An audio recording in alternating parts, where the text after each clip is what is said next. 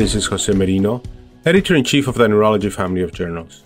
The Neurology podcast provides practical information to neurologists and other clinicians to help them provide better care for their patients. Thanks for listening and have a great week. Hello, this is Halley Alexander from Wake Forest University.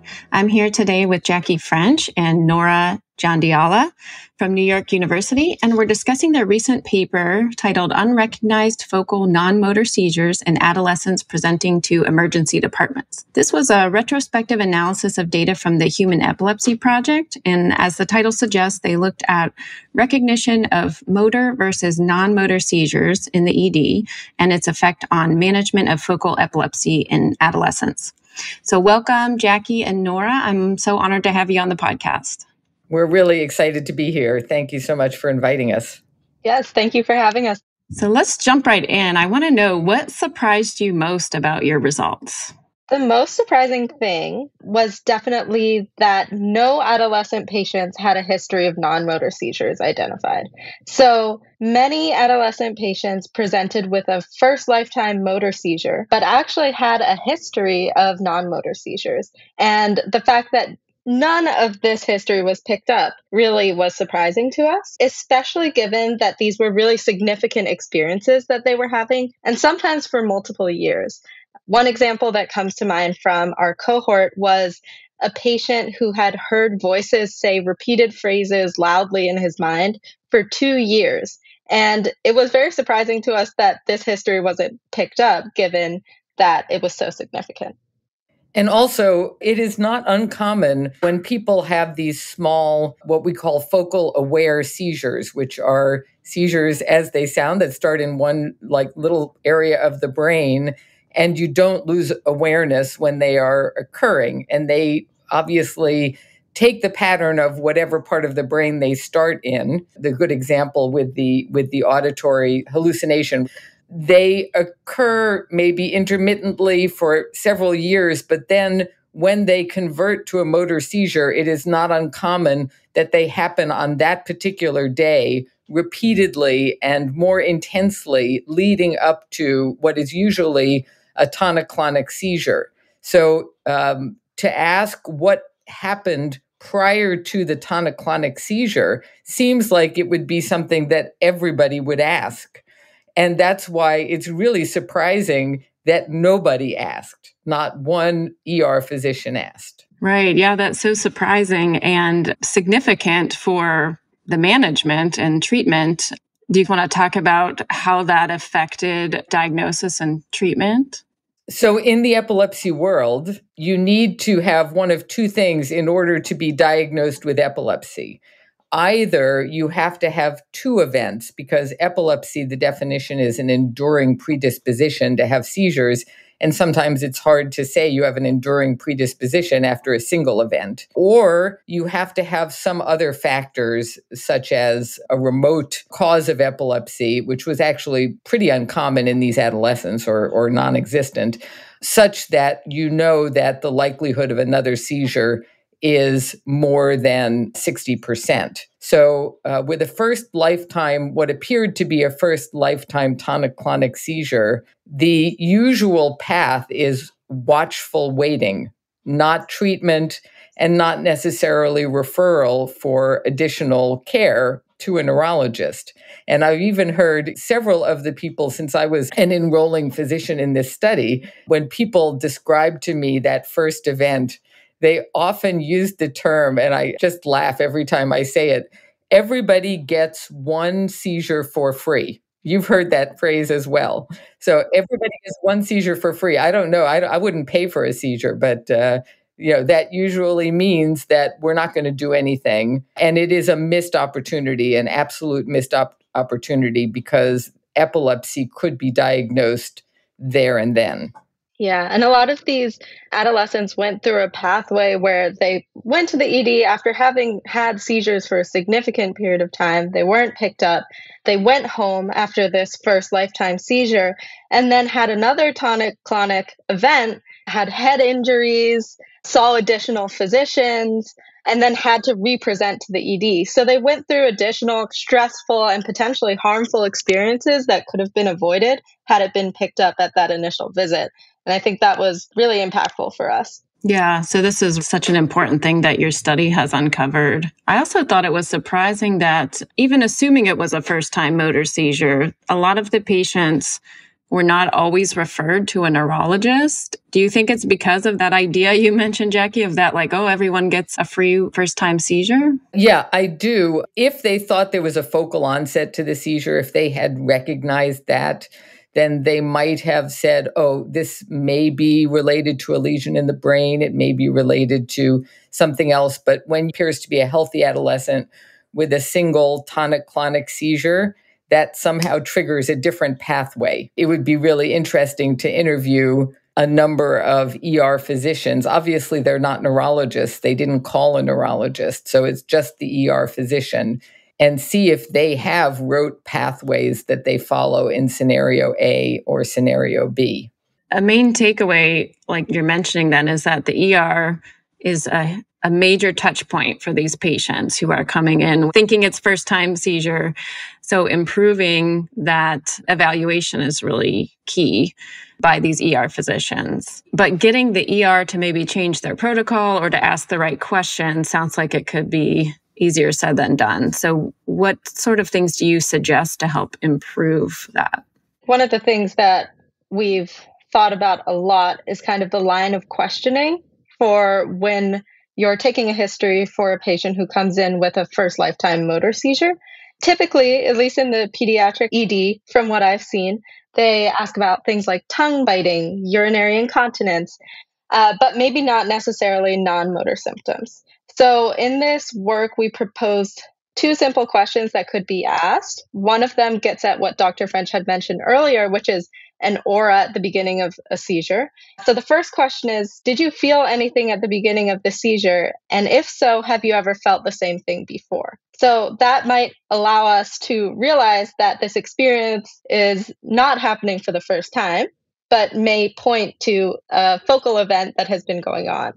And the second thing is, before today, did you have any feelings, such as feeling scared, anxious, worried, a sudden thought out of nowhere, déjà vu, that came on suddenly for no reason and lasted less than 5 minutes? So these are 2 questions that we proposed in this study to capture features that are really concerning for a seizure. Dr. French has come up with a mnemonic for this, which is SSSS, sudden, short, strange, and similar, that could be helpful to really narrow down what symptoms are actually concerning when a patient has a strange event like this. I love that. I'm just going to repeat it because I think it's great and helpful, I think, for the adolescent population too, to really explain it to them. So SSSS, short, sudden, strange, and similar.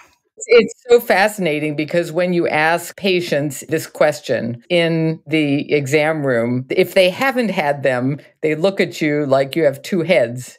And if they have had them, they look at you and their pupils literally dilate in front of you. Like, how did you read my mind? How do you know what's going on with me? Because they've been holding on to this for so long and they don't know how to process it or interpret it. And suddenly somebody has given voice to it. And sometimes they really are, as Nora said, very strange experiences. I had one patient who saw herself as a child in a past life. That was what she experienced. I had another individual who described it as if he was hearing all the music in the universe at once. How do you, as an adolescent, process that going on? How do you even start the conversation? Yeah, and they certainly wouldn't bring it up of their own volition, thinking maybe you are going to think they were, crazy or, there's stigma around that. But if you're framing it as seizures can show up multiple ways, have you ever had this, and this? I think that really helps them say, oh, it could be a seizure. Let me share that with you. And now your study, of course, was focusing on focal seizures, but sometimes I would think when they come to the ER, the onset might not be clear, or maybe the onset is not their highest concern in the ER. Because I've also seen a lot in generalized epilepsy patients who get that diagnosis only after the first convulsion, and then only in retrospect do they recognize the steering episodes or maybe even the myoclonic jerks that were seizures. So potentially those are things to ask about as well. I know that's happened for a lot of patients when I ask about myoclonus, that recognition, like you were mentioning, and they think, oh, that's a seizure. I thought just everybody had that. They just never knew that that was something that was relevant. I recently heard a story from one of my adult patients, remembering back to her diagnosis with JME. And that's obviously juvenile myoclonic epilepsy. That's where it usually happens. And she was 13 and she started to have myoclonic jerks that were so intense in the morning that she had trouble getting out of bed. And her mother interpreted that as she didn't want to go to school and thought that it was a psychiatric or, a behavioral issue. And she actually made her own diagnosis in the end because nobody was paying attention to her. She went to the internet and she eventually went to her mother and said, I think I have JME. And the mother still didn't believe her until she had a tonic-clonic seizure. And then I'm sure the mother is now paying for it for the rest of her life. But that first tonic-clonic seizure, both in generalized and in focal epilepsy, unfortunately, in our population as a whole, adolescent and adult, in the Human Epilepsy Project, 70% of people were only diagnosed when they had a tonic-clonic seizure. The word has to get out. You don't have to shake to be having a seizure. And I think that in 95% of the minds of people in America, seizure equals shake.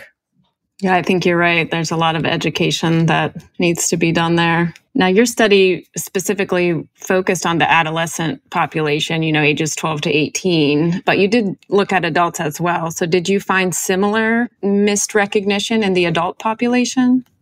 We did. Interestingly enough, the number that were picked up in the emergency room in terms of their prior seizures was somewhat higher for adults.